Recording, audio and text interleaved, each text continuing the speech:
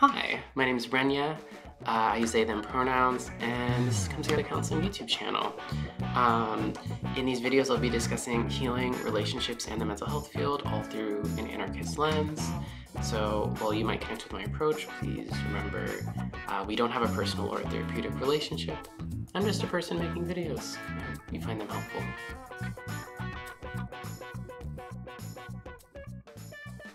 Today's video is going to be me sharing my reflections on this book, I'm Glad My Mom Died by Jennette McCurdy.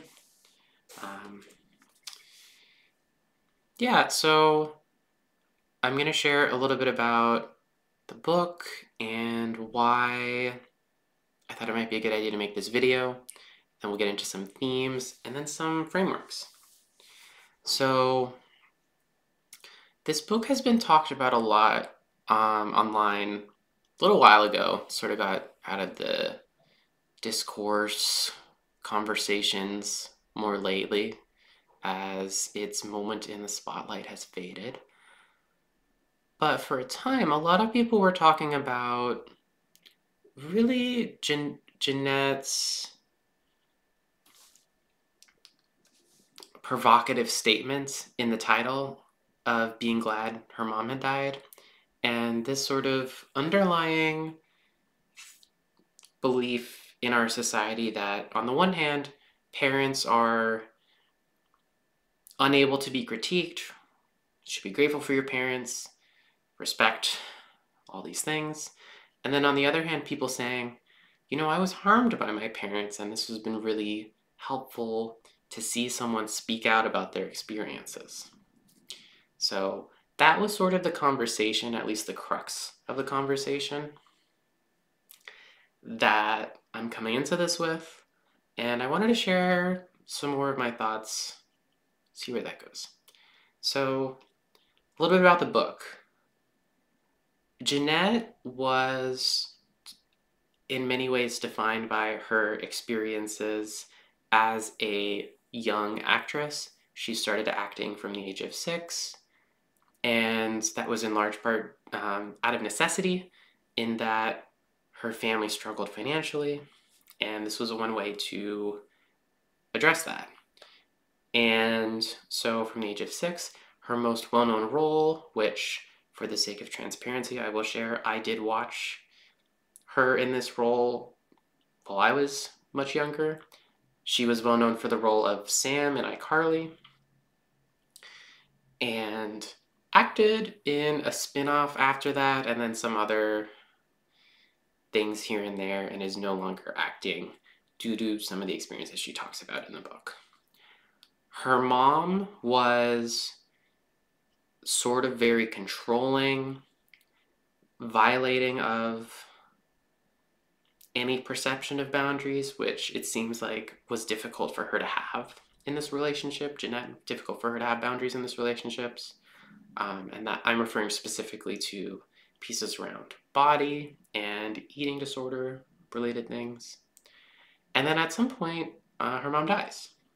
And this sort of gives Jennette the space to focus on figuring out who she is, on healing from her eating disorder, and starting to set boundaries in other relationships.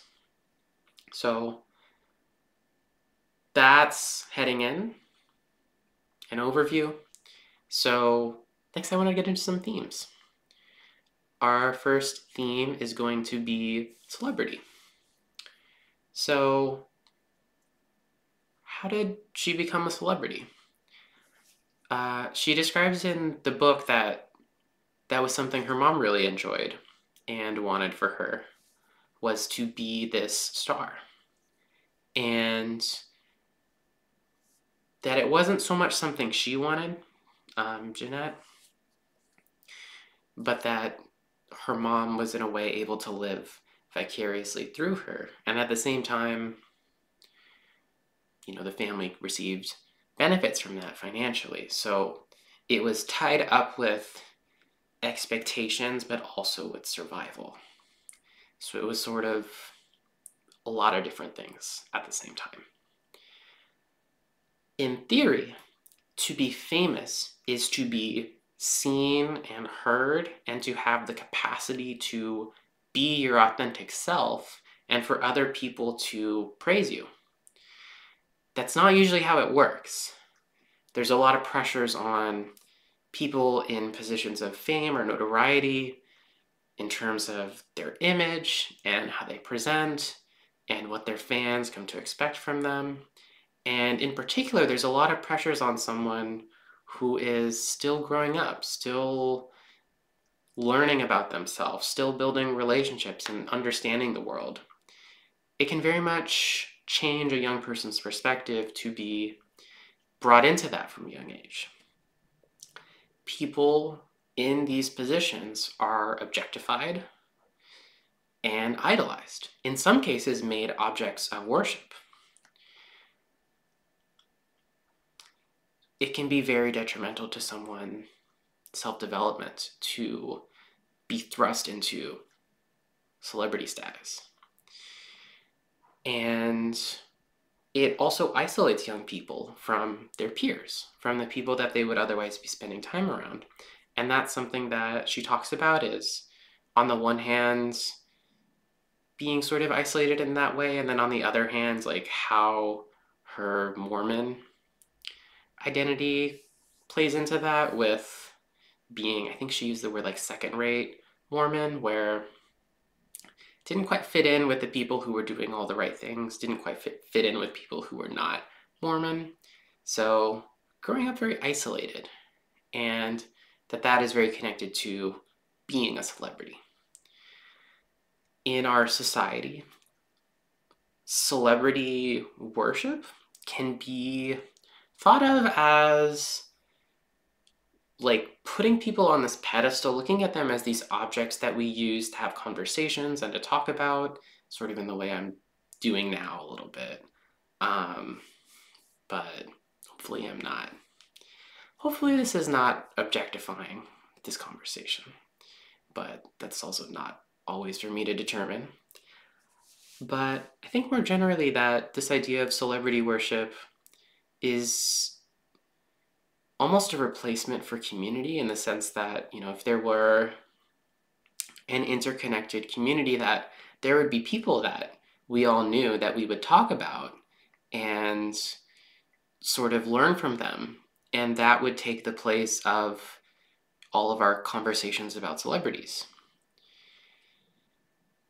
And also, I think, a replacement for religion, in the sense that these are these idols, these figures that we put so much faith into, and that we have these like big emotional experiences, that so much is caught up in the mythology of the celebrity, that being brought into that is very disorienting.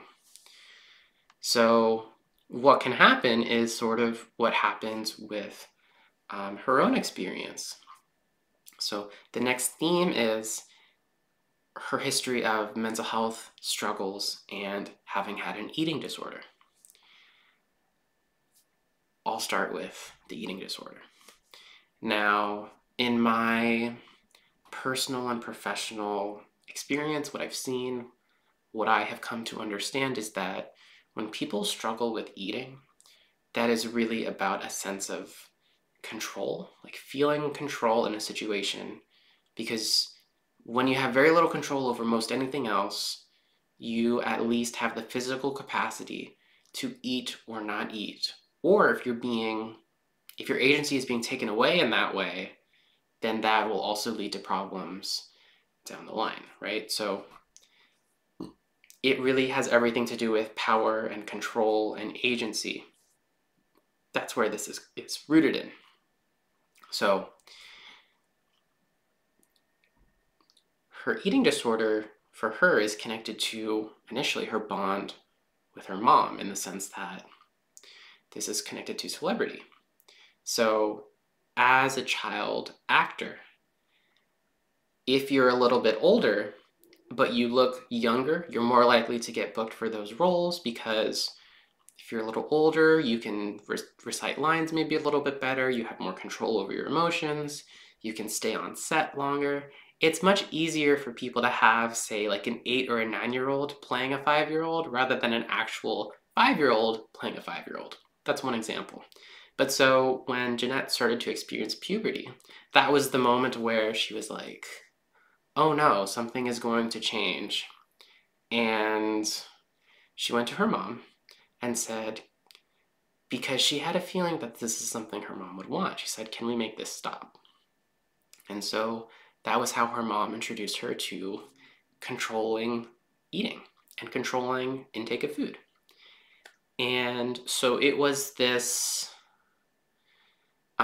very shaky boundaries sort of thing where they did this together, and it was a way of disconnecting from self, disconnecting from body, and really putting all of her sense of self into this relationship with her mom out of necessity. Both financial necessity as well as emotional necessity in terms of being in that family. And then you can see down the line that that's something that stays with her as a coping mechanism, is controlling eating when life feels uncontrollable. Connected to that is also developing alcohol, which is a way to numb our feelings if we're drinking alcohol. Someone who's never taught or doesn't know how to feel big feelings or really overwhelming feelings, alcohol can be a way of making those feelings shrink down to a more manageable size. So it makes sense, alcohol as a tool for coping. And I just want to talk about the connection also with disability, which is that some people see alcohol use or an eating disorder as a form of disability. I think the connection that I just want to draw is that these things are not biologically predetermined that someone is just more likely to do because that's just who they are. But it's more so a result of being in an emotionally volatile environment and not having the skills to, and this isn't just individual skills, this is like community support too, like learning from your community how to navigate these challenging emotions and being supported by other people, to then knowing what safety feels like in your body and being able to return to that feeling when you're alone. That's something we have to learn in relationships first and foremost. So in the absence of that, that is often where these things can come in, is using eating, disordered eating, or alcohol as a way to navigate these big feelings. And then the connection with that is that also we can develop actual physical disabilities similarly as a result of challenging navigating big emotions. That can also impact our body, not just our mind, because they're connected, right? So that felt very relevant for me to bring up. And the next connected piece of that is how this is an intergenerational process, right? So she mentions how her mom had picked these ways of surviving up, having been growing up with Jennette's grandma. So this is how these ways of survival get passed down, is in a volatile environment, people pick up ways of survival that are their only real way that they see that's available to them. And those things get passed down, whether that's directly taught, like how her mom taught her to control her eating, or in less direct ways, such as dismissing feelings through words or the stories we tell. So I also wanted to talk specifically about the way that the mental health system let Jennette down, because there are a few critiques of the mental health system that I think are coming up for me as I had read this book. So the book was told in very short vignettes that were a few pages long each for the most part. And they sort of are these like moments, something happens, and then we move a little into the future. There's a moment and another thing happens. So with the mental health system involvement, I'll be referencing these specific vignettes where these things were happening. So from my perspective, the first time that the mental health system let her down was in vignette number 25. And this was when she was sort of just starting puberty and had just been on the eating disorder for a little bit of time. And the nurse that she saw spoke with her mom privately to ask about her eating. And what that nurse eventually, and the nurse didn't really speak privately with Jennette to ask what was going on, but essentially told her mom, hey, make sure you're watching what she's eating. Make sure she's doing the right things, and here's a wink and a nudge. I know you'll do the right thing because you're her mom.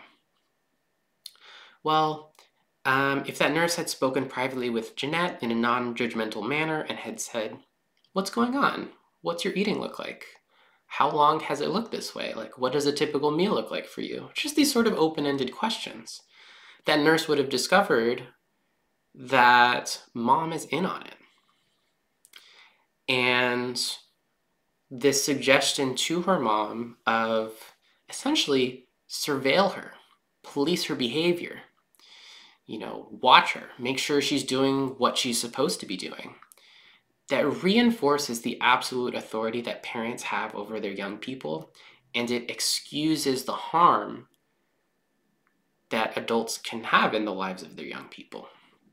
So while you could say that this isn't the mental health system's involvement directly, it's more of the healthcare system, I think this is where the mental health system could have initially entered into the lives of, one of them, both of them, the whole family, and could have made a difference earlier on if there had been an understanding of power and control in family systems. So that didn't happen. So the whole thing got sort of swept under the rug. Much later, Jennette has her show that she gets well known for, iCarly.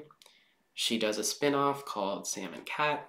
She goes, I think, to Toronto. It's Toronto or Vancouver, where there's like another production that she meets this man who is part of the production, and they end up developing a relationship. And part of what he shares with her is, I'm really worried about you because of he had been seeing some of the purging that she had been doing, and he encourages her to see a therapist. So the therapist that she starts to see, her name is Laura, and this is vignette number 70. Laura had very poor boundaries. If you recall earlier what I had been discussing with regards to celebrity, Laura appeared to me to be completely enamored of Jennette's celebrity status, to the extent that she used her access to Jennette to say, hey, you're going to this event. I know there's going to be a lot of celebrities there. There's this food buffet. Why don't you take me as your guest so that we can talk about whatever is coming up for you when there's all this food? And during this crucial moment where Jennette was really in distress, she found her therapist was just enraptured in conversation with some other celebrity and really felt let down by that. I think also in terms of poor boundaries, that they may have been like texting and calling regularly and seeing each other every day or like very regularly, also charging her a lot of money. And overwhelmingly, I just get the sense like Laura used Jennette's vulnerability to get access to some of the perks of being a celebrity. And really, it strikes me as being very unethical behavior on her part. And shortly thereafter, Jennette stops seeing her, and it's no, what's the word? No doubts as to why, from my opinion. A little while later, she tries again in vignette number 78 with this other therapist named Jeff.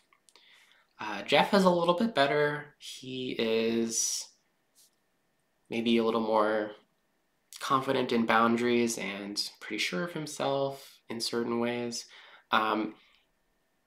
He maybe has some history with working with eating disorders and has her do some worksheets. And she has some amount of success from a behavioral standpoint. Like, it really strikes me that this is a behavioral perspective. And what I will say about behaviorism is that it is effective in some ways in terms of addressing the surface level of a behavior that's not working for whatever reason. Behaviorism really doesn't often get to the root cause of an issue. So the sort of piece I had been talking about with power and control, it seems like that it wasn't so much about that. It was much more like, let's keep track of this, let's manage that, let's obsess over the details so we don't see the roots, where things are coming from. So, I wouldn't say that it's like a complete negative. I would say there are pieces that are missing from that approach. And it seems like she did appreciate it in some way. So I will just say that. I'm not a big fan of behaviorism. I don't like it. I wanted to talk next about family and love and how these two things sort of interact with each other. So the piece I mentioned earlier about intergenerational transmission is connected to something called intergenerational trauma. That is essentially the process whereby someone has trauma in a family or in a community environment, and that trauma impacts their behavior, their way of being in relationships with others. It impacts their ability to sort of like make a living and be a stable source of emotional support for young people who need that in order to feel okay in their own self. So it's very easy, because our society is not very supportive of people, it's very easy for intergenerational trauma to sort of build up down the line.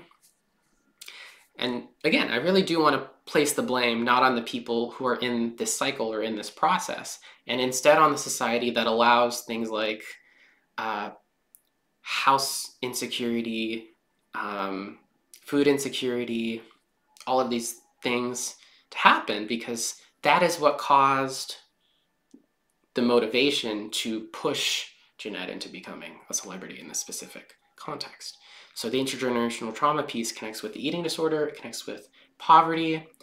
Also, it connects with sort of her mom and dad's conflict. They had a good amount of conflict, a lot of conflict that would result in shouting and throwing things and, not sleeping in the home on the part of her dad. And that what that does is that is a young person's primary basis for their future intimate relationships. So if you learn that this is what a relationship looks like, is there's a lot of conflict, there isn't really repair happening, people are not really emotionally connecting in a particular way, that also is what you come to expect. And that is how this process can repeat. And the other piece I will mention is Jennette's role as a child or a young person caretaker of the adults in her life. This was something that she felt she needed to do, and she learned very early, was to manage her mom's emotional reactivity, because her mom wasn't able to manage her own big emotions. And so Jennette learned, if I do this, I can do this, or if I do this, I'll get this outcome from her. If I respond in this way, I will get that outcome. And to like pick up on these little cues of like, oh, this is what this, like if she is using this phrase, or if this her tone in their voice. Now, if you also have been a child caretaker, this is like probably sounding really familiar, because this is something a lot of us have had to do, is picking up on these specific things and then learning to respond in specific ways to ensure our own physical safety, but emotionally, we're all focused on them. So our emotions are second class. They don't get any attention. And this is also very connected back with celebrity, is her ability to act from a young age didn't come from nowhere, right? I mean, there were acting classes, but at the same time, also, she had to act every day in a way that would manage her mom's emotions. So, yeah, so that is very connected. Being a child caretaker, having to take on this role, this face of like managing other people, was something that she had to do. And also, I think she talked about that with the creator of the main show she was in. The next piece I want to talk about is specifically her relationship with her mom. So, in this relationship, Jennette learned to give up her sense of self and to prioritize her mom's unbearable anxiety over her own feelings, to prioritize taking care of her mom's anxiety. And people may be familiar with the term mother wound. In our society, there's expectations or like cultural gender roles of sort of what mother and father mean, connected to patriarchy, yes.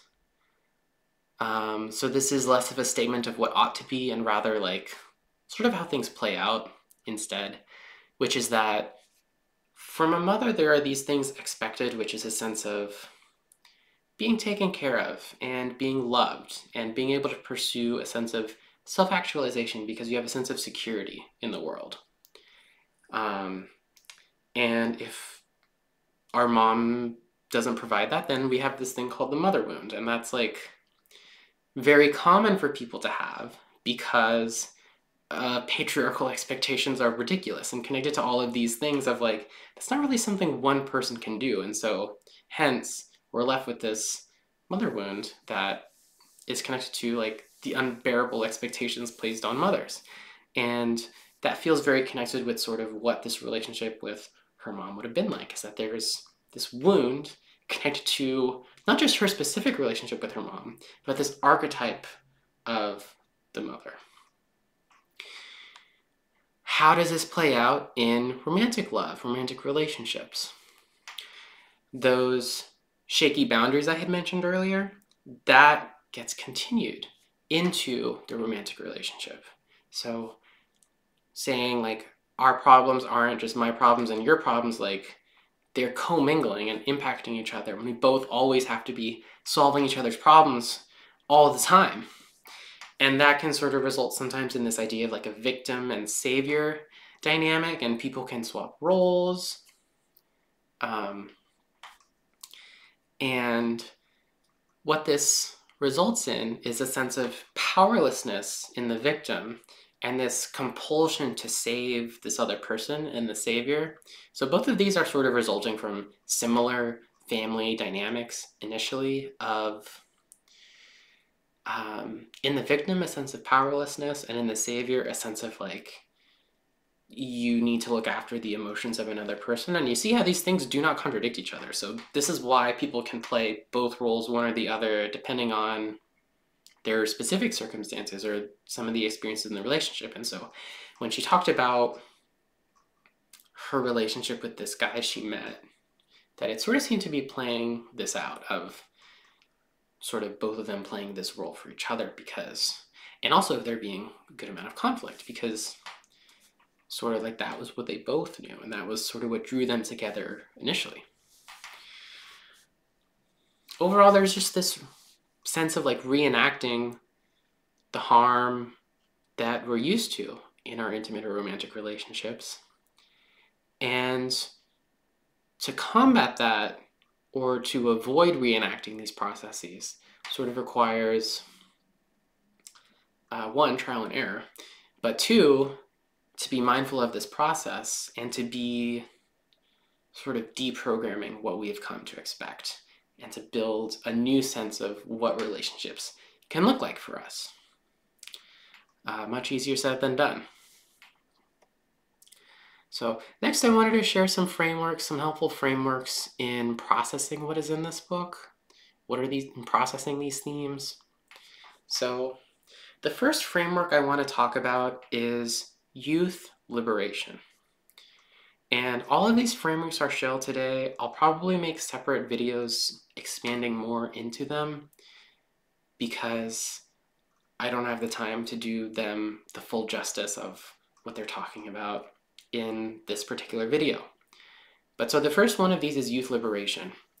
And essentially youth liberation is about young people having agency and control over some of the decisions in their own life, about structurally reshaping society so that some of the harm caused by adult supremacy over young people is not able to happen. So in this context, and also how this would be connected to other forms of liberation too, it's not isolated. So in this context, what would that look like? Well, Jennette would feel empowered to say no, and that would come from safe relationships with other people, even if her relationship with her mom theoretically is unchanged, which in this world, it would not be unchanged because it would come with these other things that would maybe make her mom have more space emotionally and able to process her own stuff in theory. So Jennette having the power to say no, having other people in her life who are also supportive, and for their family not to be in such dire straits to begin with, right? Like, we can't really exercise our agency if we are in a state of poverty and struggling to survive. So youth liberation as being connected to survival and more general social changes such that communities can come together and support each other. So rather than keeping wealth locked up in, these tiny enclaves of powerful people and their families, that it's really shared amongst everybody in a given community. And so that means community care and community responsibility for making sure that everyone is okay. And part of that would be because children are viewed as underneath or the property of their adults. There's a whole bunch of historical reasons and context for that, but that would be no more. That children would be their own fully autonomous young people who, yes, need some support with life experiences that they don't have, because the difference between a young person and an old person is the amount of time they've been alive, right? That's the main difference. And so receiving support in the form of feedback and sharing of older people's own life experiences so that young people can make decisions based on what they've heard and then they can learn as they go, right? So I view that as very connected with the next framework I want to introduce, which is family abolition. Family abolition refers not to the abolition of, your mom or your grandparents. It refers to the abolition of the form of family that is like the nuclear family, or maybe the nuclear family and like some extended version of that. It's really about sort of what I have been talking about, extending networks of mutual care out beyond the immediate family, the immediate household, of a society in which communities can come together and take care of each other, and in which childcare is not relegated to the private home and all of this pressure is put on, in particular, moms and mothers, but that it would be spread out, and so there's more accountability with how older people interact with younger people. There would be accountability, and there would be sort of the removal of all of this wealth and all of this power and all of this opportunity in certain higher class families, but that with abolishing families would be abolishing that sense of exclusion. So family abolition deeply connected to the abolition of the class structure and also to youth liberation. The last framework I want to bring up is disability justice. And the main thing I want to say about that is, physical, mental, emotional, most any type of disability is very connected to this messed up society we're in and us not having the time or the space or the resources to heal, whatever that looks like for us, right? Like we're sort of left to survive on our own with very minimal supports. And, if you are sort of the belief that there's a lot of support available for disabled people, at least in the US. If this is your belief, I would encourage you to go watch and listen to some of the perspectives of disabled people, and I will link some below in the description, because that is absolutely not true. People are fighting for scraps, and that is really messed up. So the need for resources for people to be able to heal, and how that is connected also with liberation in other senses and with other groups of people. It's all connected. So these have been the frameworks. Now I just want to talk a little bit about telling your story. So Jennette told her story, and here we are. We've been talking about it. I don't know how long this video is going to be in total, maybe 45 minutes. We've been talking about her telling her story, and I think there's a lot of risk involved in telling your story, because some random person you don't know might sit down and talk about it on YouTube for 45 minutes, and that's gotta feel weird, I would imagine. But I think by telling your story, especially publicly as a celebrity in the way that she has done, is that it has sparked an important conversation in the way that we are as a society, the way that things are allowed to be, and like if that's okay or not.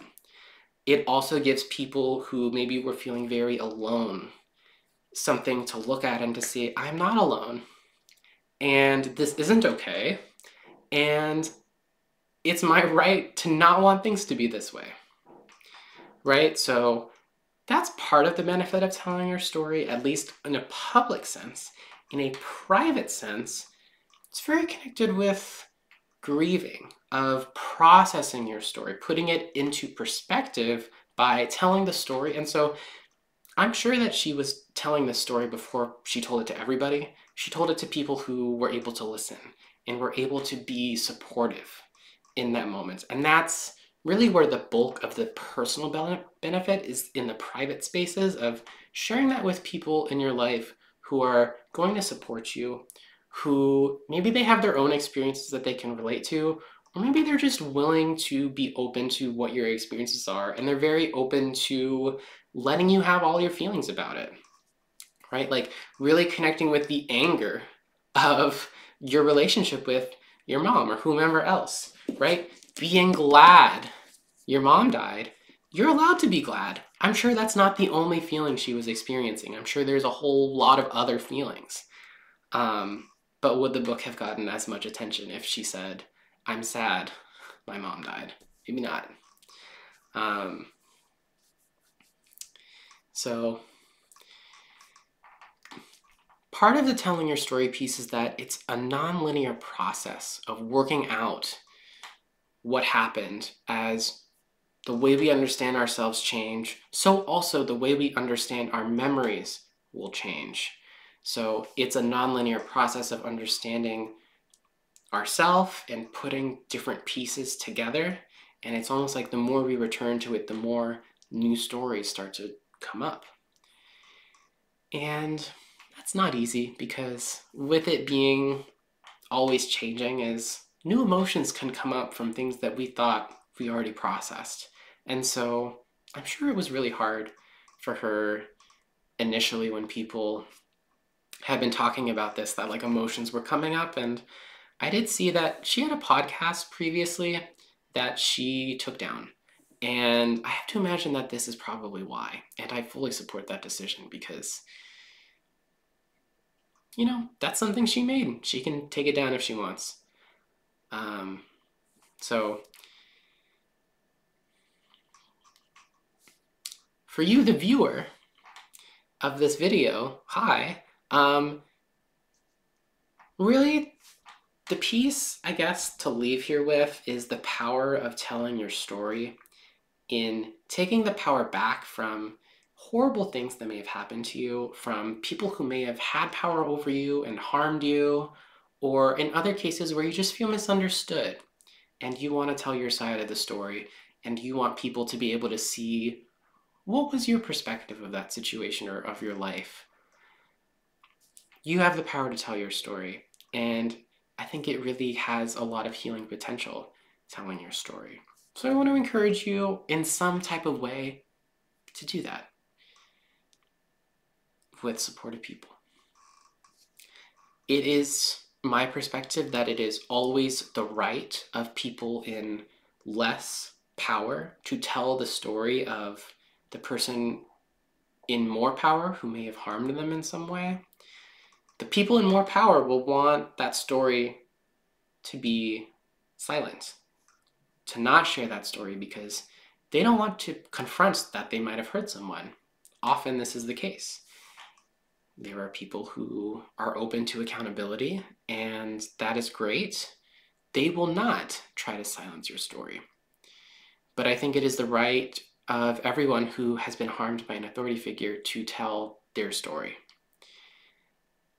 And with that, if you want to share what part of the story in this book that you can relate to, whether that's something I shared, or if you have read the book or read something about it or seen something, what can you relate to in this story? How does it connect with your story? Thanks for watching this video. This screen's a placeholder until I start to accrue more Patreon subscribers, at which point this is where I'll say thank you. Having patrons helps me to continue to make these videos, so if you feel you're getting something from them, consider becoming a patron. The Patreon is linked in the description, as well as on my YouTube profile via my All My Links link. Additionally, if you like this video, or share your thoughts in the comments, or share this video with other people who might like it, all of these things help to ensure that this video can continue to reach people who might find it helpful. If you live or work in Pennsylvania and would be interested in scheduling a consultation to talk about becoming my therapy client, you can click to my YouTube page and then again click my All My Links link, and one of those links will be my therapy website, and that's where you can contact me. Say you're coming from YouTube. And if you'd like to contact me about this channel, please use the email that is listed under my About page. Thanks for your continued support. I do deeply appreciate it, and I'll see you in the next video.